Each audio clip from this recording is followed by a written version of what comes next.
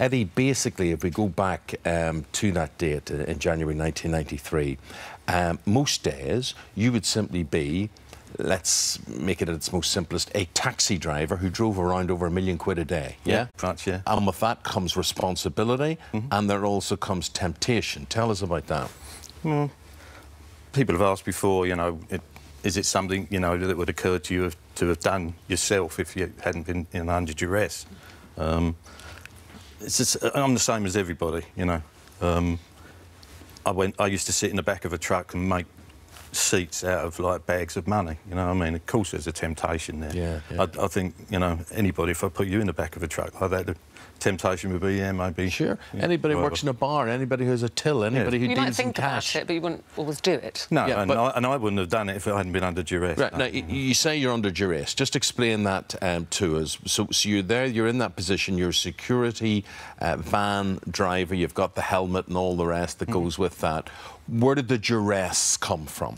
Previously. Basically, I mean, you know, I'm pushing it, but I wrote the story down because there's so many reports of what happened and I was a criminal mastermind and drove away and all this sort of thing, and it never happened like that. Basically, my story, I've put in the book, basically.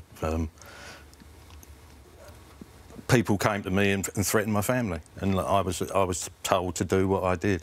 So why didn't you go to the police at that point and say, I'm being threatened and blackmailed? Because the police wouldn't have done anything. I was raised in a time when... How do you know they wouldn't have done anything? Because they don't believe me now, they didn't believe me then. It was already in the papers. This was before, so why wouldn't they have believed you then? I was brought up in the time, at that time where you looked after yourself, and police really don't do anything. There's no witness protection program or anything like that in this country. So you believed if you didn't carry out this robbery, then my they family would come to harm. Yeah. Oh, yeah, I knew they would. I didn't believe it, I knew. And in those days, this is all before 9/11, easier to get out of the country, Absolutely. easier not to be tracked. You head to the United States, your wife, Deborah, goes there, your son's there as well. How old was your son when this happened?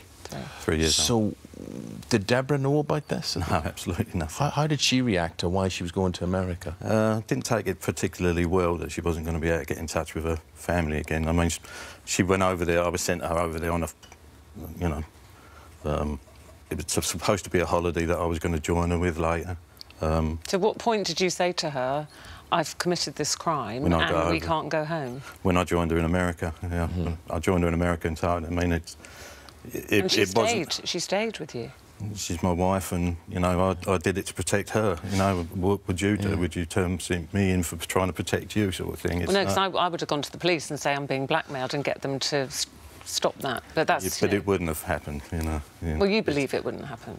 I'm pretty sure it wouldn't happen. If you did it nowadays, I mean, you've got plenty of news reports on the TV every day that, you know, women are being stalked and they report it to the police and the police don't do anything about it. You know, we've only got a minute or so before the weather, Eddie, but after 20 years, you're caught. I mean, you probably at times feel you've got away with all of this, that you enter into a very normal life. I know you had a very good job, a number of jobs, and you moved around America.